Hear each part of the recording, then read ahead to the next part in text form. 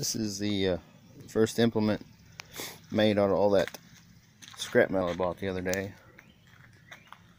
It's going to be a 3-point trailer hitch with the Goose Neck add-on on top.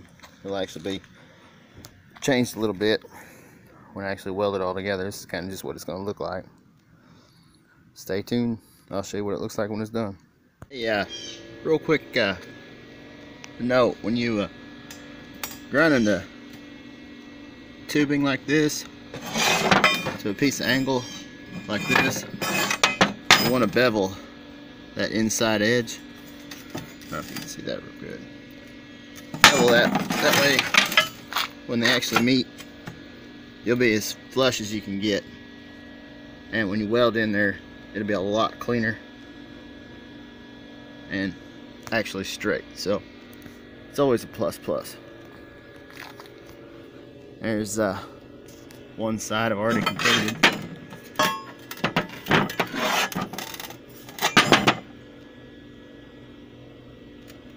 That I don't know if you can really see the weld. My camera on my phone's not real great, but that's just flux core, the old Chicago electric welder from Harbor Freight. It's the 170. This is actually a pretty good little welder. I mean, I've never had it give me any trouble. You know, this is all pretty thick steel. I'm running it pretty hot. 9 max setting 1, but that's what this wire likes to run at, so that's what I'm gonna run it at. Stay tuned. Well, it's starting to take shape a little bit. That little hole is not a hole on purpose. That's just stuff you deal with when you buy scrap metal. I'll fill that in. The actual pinhole goes right here. So little things like that you got to overlook, because buying steel outright's expensive. I went ahead and I kind of welded up both the seams, and I went ahead and welded this top piece, even though there's gonna be a plate over this.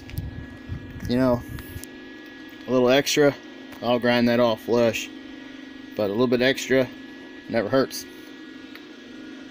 It'll be a little better than the Chinese crap you buy. So a little bit more to come. Well, we got most of it done. We got the Goose Neck, it's welded in, and right here I'm gonna come in and weld another piece like right there, trim it up of course, and put a D-ring on. That way I have a place to hook chains, or if I need to pull something, it's always nice to have a D-ring.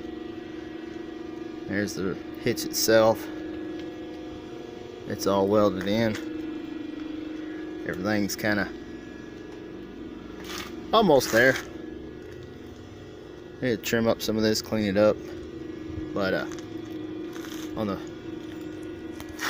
let's see, on the back side, I went ahead and braced the back of that, which I'll clean all that up.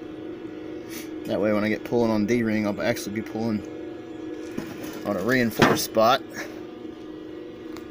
We're almost done. Here's the primed up finished version of it. I'll finish painting it in just a few minutes. There's that side. Right there was where that hole was. I welded it up. Can't even tell where it was.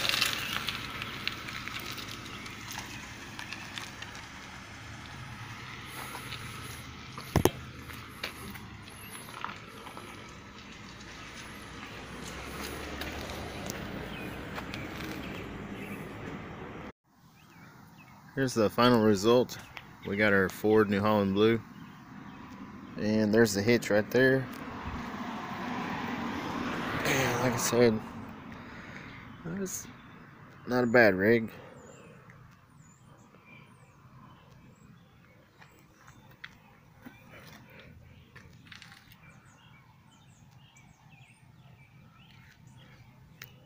kind of a overcast, cloudy day, but it's fun to make something yourself.